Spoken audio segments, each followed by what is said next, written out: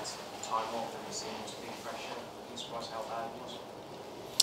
I was surprised that we could match the determination and the passion of the side of the opponent. And I think you know before when you travel to St James Park to Newcastle what will be going on, and especially after we win the cup. And so if you want to win big games, you have to be mature, and I didn't see that today on the pitch. Why do you think that was? Do you think the players underestimated Newcastle and how much this game might mean to them? No, I don't think they underestimate Newcastle. I think they play above their levels because they weren't so eager, but you could expect it. If I said, they lose a big game against us, and of course they were determined to win this game. But then you have to match that, and you have to be aware of that situation from the start. And we didn't. We didn't enter too many times the final third. We didn't enter too many times the box from the opponent, and they could easily come into our box.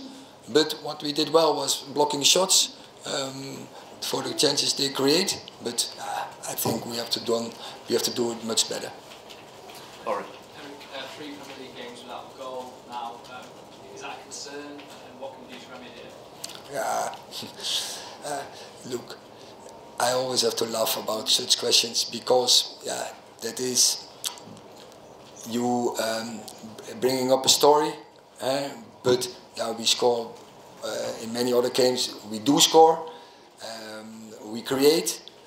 Today definitely we didn't, but also in the games where you now refer to 2 games before, where we did create chances. Today we didn't create too many chances, but I know this team has the quality to score goals. Today that was not a good day for us. Were the substitutions an attempt to change the dynamic of the game? The what? The substitutions were an attempt to change the dynamic of the game, taking the 2 centre-backs off? It was in the end of the game to with 1-0 down, and you risk everything, isn't it? But before we sub and bring in Anton Martial and Jadon Sancho to get more control in possession, to keep the ball, to get forward. So after we are losing the game, you try to save the game to bring go 1 against 1 in the back, and then get off your 2 centre halves, bring a fresh centre back in with who can defend with space in his back, and then bring an extra play in offense with Pellistri. sorry, it's a continuation of that question really, but Gary Neville said it was a mess when the 2 centre-backs went off. You've explained there why you did it.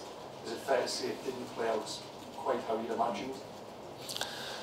I think we created a good chance with Anthony Martial, and that was our best chance. I think it was just a deflected shot. But finally, it's always difficult when you run out of time, and then you have to risk certain things from the back, and you bring extra offense players in, and then you hope to turn the game. And I think you have to try it.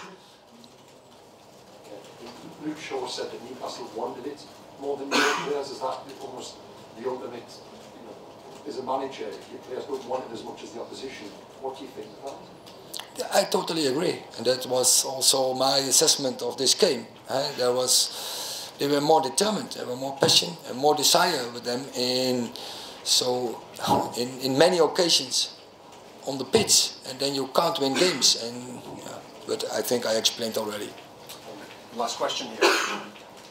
Erik, there were several coming together between you and the Newcastle coach and stuff, and at the end it was yourself and Eddie Howe. I think when the referee pulled Nick Pope for taking too long. What were your thoughts on those situations during the game? I don't think it was too bad. They came with 3. I think don't make that big. It's a moment in the game, and in the heat of the game, and I think it was quickly It was closed down, and I think we focused both managing the game.